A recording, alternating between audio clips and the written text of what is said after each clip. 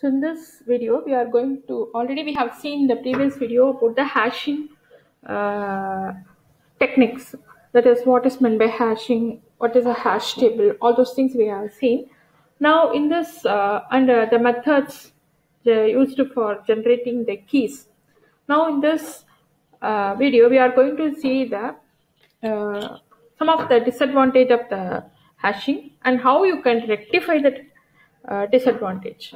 So the main problem which arises in hashing is collision. Already we have seen what do you mean by collision. When a key is generated, then it will find its place in the array. Then when another key is generated which has the same key, then it try to fight for the same place. In that case, we will place in the next space. But if we keep doing so, then there will be no matching between the key and the place where you have stored. So for example, so we will see that later, but we will see the definition of the collision. Since the hash function gets us a small number for a big key, there is possibility that two keys result in the same value. So for example, if you are going to generate a value for, let us take from 0 to 9 array, okay, only 10 values. Now I am going to store 78, means 78 mod 10, it will generate the key 8. So you will be storing in the location 8, the value 78. Now 98 is coming. Now what you will do? 98 mod 10, again it generate the key 8. So now already in the place 8 place, there is a data store. Now where this will be stored? So then the next immediate space, well, if there is a space, you will be storing. So but this is what the meaning of this. The possibility that two keys result in the same value. Both 8. The situation where a newly inserted key maps to an already occupied slot in hash table is called collision and must be handled using some collision handling technique. So these are the following two ways in which you can handle the collisions: open addressing and chaining. In open addressing, all elements are stored in the hash table itself. So each table entry contains either a record or a nil. When searching for an element, we one by one examine the table slots until the desired element is found, or it is clear that the element is not in the table. Another method is chaining. We will see what is the thing about this open addressing in the next PPT. Chaining.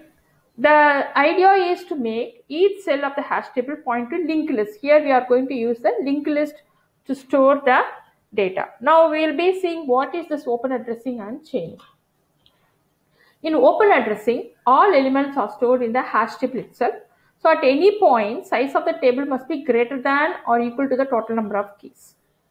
So three main techniques are there in open addressing. We'll see one by one. The one is linear probing, quadratic probing, and finally there is chaining. Chaining is the linked list. Now these two are the open addressing way. So now we will see what is the open addressing. So here in open linear probing, what you do is, so for example, we have the key 56, 64, 36 and 71. Now you are going to generate a hash function. So hash function, let us say this is the formula which you are using for generating the hash address. That is key, this is the key, divided by table size. Here if you take table size is 10. So when you mod 56 mod 10 is 6. So in the place of 6, you will be storing 56. 64 mod 10 is 4. So here you will be storing. Then 36 mod 10 is 6. So at the place 6, already you have 56. 56 is already stored. Now again it generates 6. That is the same key. So how you will be storing? The next location is free. So there you will be storing. In 7 you will be storing 36. Then 71. So mod 1. So here in the place of 1 you will be storing 71. All the other places are null. That is, they are all empty. Still so far they are not placed. But here the problem is, say for example another value is coming 46. Again that also will generate 6. So first you will check it is already filled. Then you will check the next value is also already filled, so you will go for next. So in this case, if you keep on doing like this, suppose many keys, they try to hash to the same location, and in the next available locations they are stored, then searching becomes very tedious, because the first element, if you are going to store 56, then you can find it.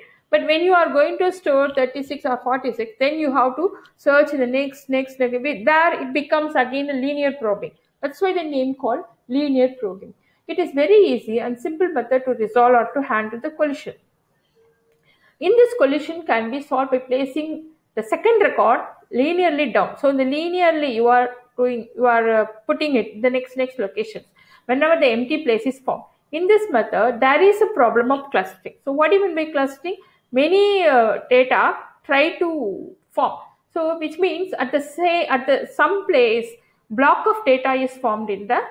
So for example, here there may be no filling up, but here and all. So there is a cluster is formed. Let us consider a hash table of size 10 and hash function. That is what I have explained now. So this is a problem, and this is called collision, and how we are handling is we are trying to place it in the next available memory locations. But it has its own disadvantage. As I said, when you are going to search for, say for example, 46 is there. I'm going to search for 46 means the hash address generated is 6. So first it will search here, which is not present. So the next location it will find a match. No. Then here, suppose 46 is stored here it will find a match and it will give.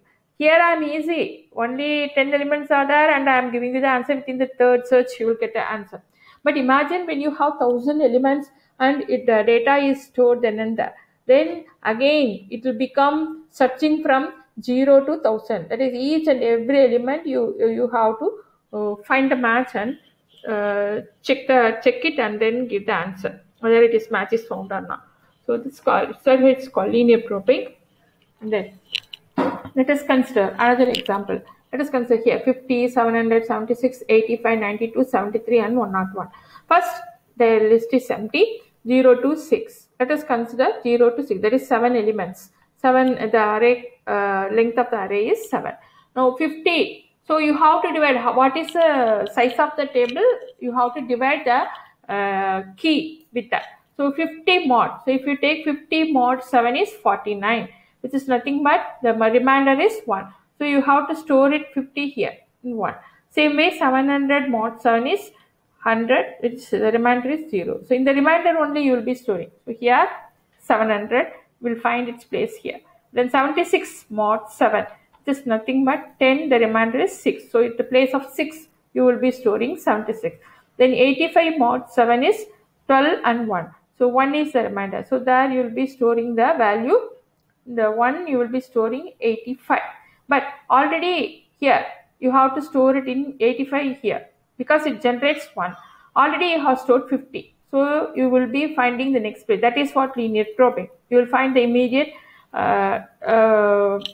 empty space and you try to store that value. So now 85 is placed in 2.